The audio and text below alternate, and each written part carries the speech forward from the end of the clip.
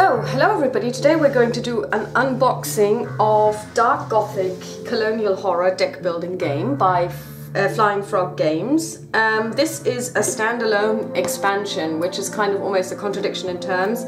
So basically this is an expansion to a game called Dark Gothic. It's also a deck builder, but you can also play it on its own. Now I have the base game Dark Gothic on order, but it's taking a long time to deliver because I chose free delivery, so that means I have to wait 2 weeks, but we are patient. So basically this one came in the post yesterday. I ordered this one from a shop in Germany called Brave New World, and basically this game is based in the A Touch of Evil universe that was created by Flying Frog Games, I believe in 2005, anyway, in the early noughties, and that is a cooperative, I think it can also be semi-cooperative or even adversarial board game, which is similar in some aspects to Arkham Horror, and that's also why I bought it back then, and I thought I was going to enjoy it, and I totally hated it. However, this is a deck building game, and as you know, I like playing card games, and I watched a playthrough of this game, I want to say by Paul Darcy, but I'm not sure. Anyway, it's on YouTube, and I really thought that this would be something that I would enjoy. So here we are. Let's see what's in the box. Now, one thing that I really didn't like about the Flying Frog game, A Touch of Evil, which hasn't changed in this one, is the artwork, because while the drawing here is really interesting and evocative, most of their artwork is actually based off of photographs, and I really don't like that, but that's okay. I think I can look beyond the artwork and look at the game inside. So what have we got? Well, we've got a catalogue, Flying Frog Productions, Spring 2015 catalogue. So here we've got Last Night on Earth, Timber Peak, Blood in the Forest, never heard of those ones, Growing Horror. Okay. Oh, these are all Last Night on Earth expansions. Touch of Evil, obviously. Invasion from Outer Space, the Touch of Evil expansions. Fortune and Glory, I've heard of it. I was always going to watch a playthrough by Lonesome Gamer on this, but haven't gotten around to it. Shadows of Brimstone, yeah, I've seen this one, and I'm so not interested. And Dark Gothic, and Conquest of Planet Earth. Okay, good. So here we've got the rulebook, quite slim, like it. Last one is optional rules, FAQ, and credits. So it clocks in at 11, and there's a lot of artwork in there. So yeah, I think we'll be able to conquer this one fairly easily. It comes with a 6-sided dice. It's a custom dice, and I know a lot of people don't like this because lose the dice, you're not able to play the game anymore. However, this one is slightly different because it's a normal 6-sided dice, and what you can do is you can replace it with a 6-sided dice that you have and just say 5 and 6 count for zeros, because that's really what this is. 1, 2, 3, 4, and then 2 zeros. And here we come to the meat. We have the Dark Gothic divider card. So you have secret cards. So basically when we open this, this would be the dividers that you put between the actual playing cards to keep your deck building nice in the box. And again, I don't understand why Fantasy Flight Games, when they put out so many deck builders and so many card games, do not actually provide these ones, at least in the base game and in the deluxe expansion packs, because it would be so easy to just stick in some of these, so people have to build them themselves, but it would be so much nicer. So okay, I'm already noticing problems with the quality, because you can definitely see the cutout here. So these are, and the cardstock is bad. So I hope that the actual cards are better, but these ones are, yeah, not good. Anyway, and warping. And here we have the villain cards, and we see clear warping. Not excited, shouldn't happen, especially when you understand that this one retails at 59 euros. So not good. Sorry, actually 59 pounds. I got it cheap, or reasonably priced for 29 euros, but I saw it on Amazon for £59, which is a lot of money. So yeah, warping, bad quality, do not like. I also didn't like the production quality of the game itself. The what you call it, the Touch of Evil wasn't good. And here you can, I don't know if you can make this out. You can see that this wasn't cut properly either, so yeah, that's a bit difficult. So here you can see the cuts, yeah. Okay, so first minus is the actual badness of the quality of the production. Here we've got the Weatherstone Gargoyle. So these are villains. This one's level 3, so you get 3 level 3 villains. The Shadow Witch. That artwork is actually okay. The Fell Reaper, that's actually quite evocative. I like that one. The Necromancer.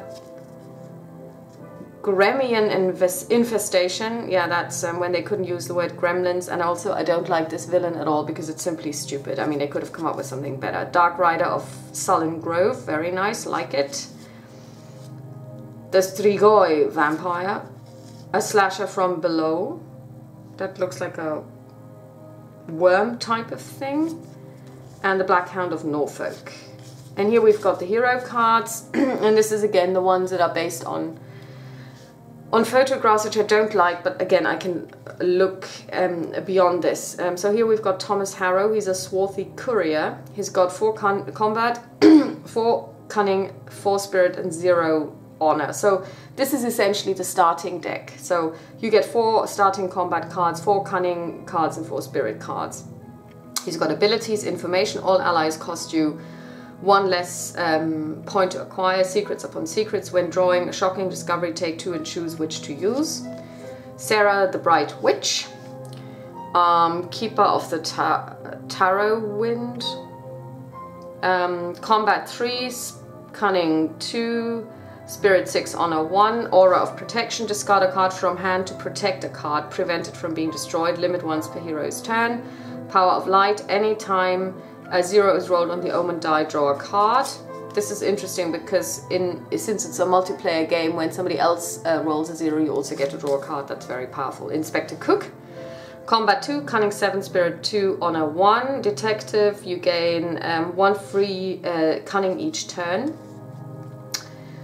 Argot Blackwell. Master Hunter. Combat 5, Cunning 3. Spirit 2, Honor 2. Abilities, Know Thine Enemy. The first time you play a minion each turn, draw a card. Anna Marie, School Teacher to Shadowbrook. Combat 3, Cunning 3, Spirit 5, Honor 1. She's a fast learner. Once per turn you may destroy a card from hand to acquire a training card. Then roll the omen die. On the roll of a 0, acquire a dark secret. Knowledge is power, gain 2 combat anytime you play a book. That's really good. So, okay. These are the villains and the heroes. And here we've got the actual cards. So I hope that the quality of these is better. At least there is no visible warping. Very important. So let's see.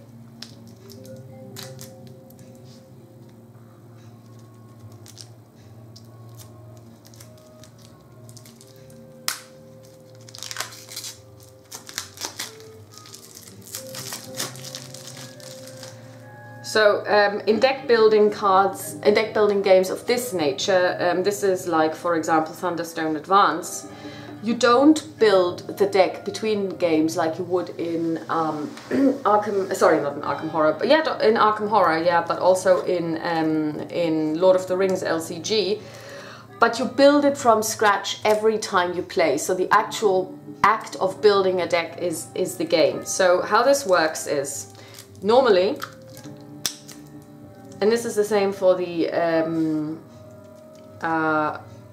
Alien deck building game, which has been featured on this channel. You start out with a avatar, or a hero in this case, and they get a certain type of deck. So when we look at, let's just pull out the most recent one, it was Anne-Marie. So she has a strength of combat 3 in the starting deck. So she would get 3, 1,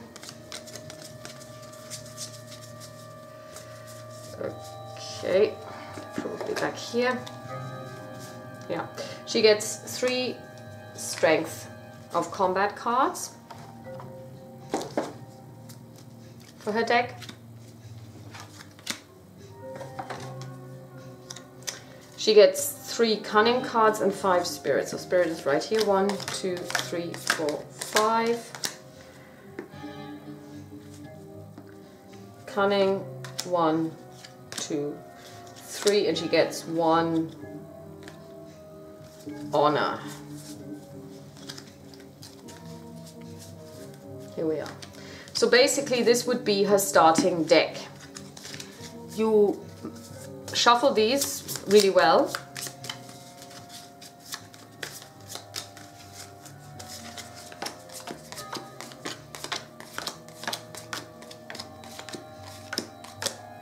So these are 12 cards.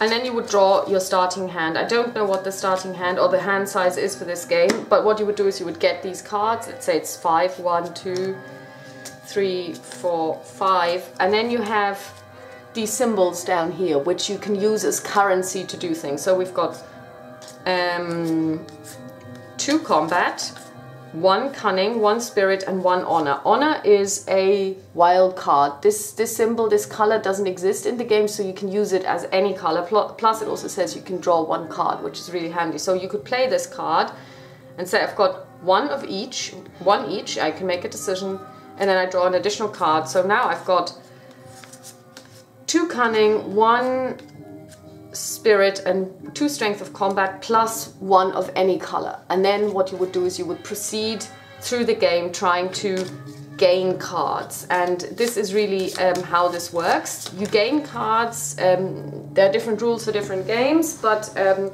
usually the cards are available somewhere to buy or to do stuff with them. You could also end up fighting them if they are an enemy. And you do this by committing cards that you have or discarding them depending on the type of game you're playing, or playing them permanently, putting them out in some way, and then using what you have in your hand to acquire cards. So for example, this militia soldier has a cost of 3 combat. So if she has, when we look at the hand that we just had, 1, 2, 3, 4, 5, and we had 1 honor card that we had placed out. So this was our hand. We could say we have 1 honor and 2 combat, so we can actually buy this card. So this is essentially how this works. And then we would have an ally. This one gets discarded straight away with the rest of the cards, and then you draw your new deck. So this is essentially how these games are played. Tactical Strike. Now these are the training cards which you can buy for 3 of any color. You get an additional, you get this card. And basically what you're trying to do is you're trying to make a deck that is more and more powerful. So this is the training card for Spirit, Intuitive Hunch. You pay 3 of any color to get a +2 card, which you then put into your deck. Then we have the same brilliant deduction for Cunning, and then lastly, so we have these.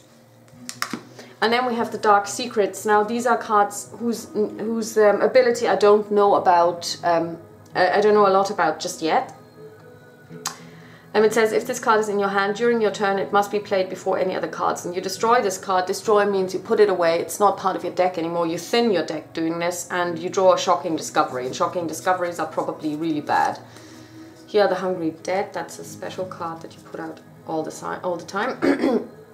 So these would be the Shocking Discoveries. I can see 2, 4, 6, 8 in here. Probably there's more. Place this card next to the current villain. If that villain is defeated, defeat this card. All gear cost +1, so they would actually affect the gameplay. So they are separate. And then you have, depending on the game, different types of cards. Here we have Allies, which is pretty much normal. They give you different bonuses. This one is a +3 to combat, but you have to pay +2 combat and +2 cunning to get him. This is also an ally. Event cards.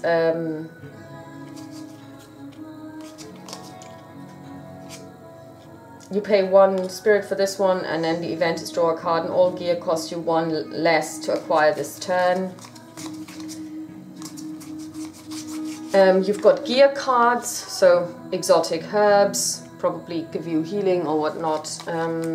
Town key, skeleton key, forged key, cursed key, book of the occult, book of death, Lucy's diary, whoever Lucy is, charmed relic, enchanted pistol, outlaw is a minion. So here now we get into enemy territory. You would draw them as well, and instead of actually buying them, you would fight them. So in order to fight this one, you have to have 2 combat. Then this card gets into your deck, and as a result, when you play this card, you get draw 2 cards when you fight. Strike, every other hero must discard the top 2 cards of their deck. That's an evil one, because you're also influencing the other people in your game. This one is roaming. I think this is a mechanic by which they actually move through the line as it is laid out at the beginning, and then at some point they actually move out of the line, and then they build a shadow track, and if the shadow track hits, I don't know, 20 or whatnot, then you know, you lose. Rest is dead, another minion. Plague rats, sorry. Smugglers. Poltergeist. Again, the artwork is kind of hit and miss. I mean, these are just terrible, those ghost pirates. The Wandering Spirit, on the other hand, is quite evocative. Feral Kin. Vengeful Spirit, I like this one. Vengeful Succubus, yeah, she's pretty vengeful. Masked Assassin, Gang of Thieves. Some of these you can see are double, some of them aren't. Then you have location cards, wooden barricades, guardhouse, covered bridge, the catacombs. And you wouldn't actually separate those out normally.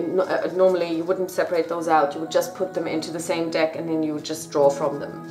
So that's what's in the box, and what I'm going to do now is I'm going to stop the recording, and then I'm going to make a little video of this, and I'm going to upload it, and then I'm going to start playing this game, and hopefully maybe tomorrow I will have a playthrough for this. And you can watch how this game is played. Talk to you soon, bye bye.